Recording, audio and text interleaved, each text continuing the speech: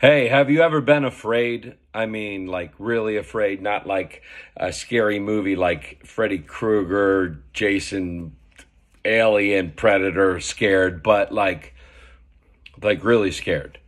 Like maybe not for your life, but maybe for the life of someone else. Maybe you are in a situation where someone is sick and you're afraid that they may die or become incapacitated. They're suffering from some ailment or condition that will, well, either put them in a wheelchair or in a bed or worse, maybe die.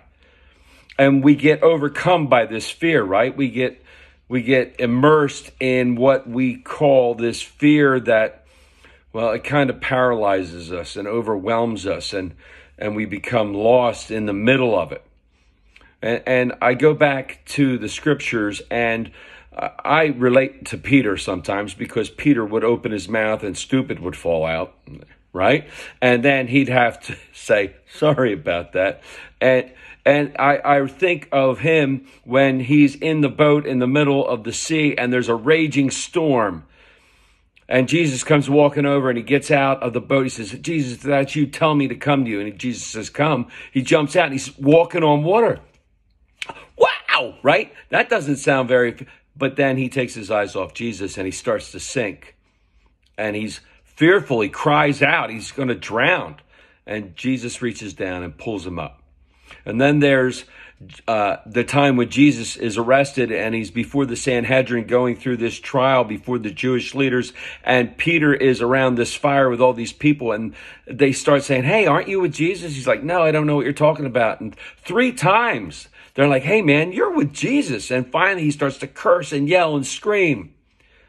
And he's fearful because he's fearful for his life that he's going to be arrested and have to face what Jesus is facing. Have we been there with that fear? But here's the thing. Jesus never left him alone, right? When he was in the water, Jesus reached down and pulled him back up. After Jesus' crucifixion, he came to Peter and said, Peter, do you love me? 3 times he asked him. The same number of times that Peter denied him that night when he was going through his ordeal. Jesus doesn't leave us, right?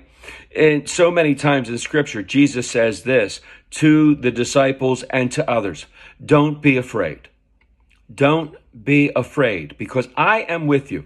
I will follow you where you go. I will be in the midst of where you are, in the midst of your circumstances, in the midst of all the trouble, the bankruptcy, the divorce, the addiction, the lost children, the lost parents, the death, right? All of that stuff. I am with you in the midst of it all. Do not turn your eyes away from me. Have faith because I am with you. Don't be afraid. May God continue to pour out his grace, mercy, and blessings on each and every one of us until we get to meet again. Amen. Amen.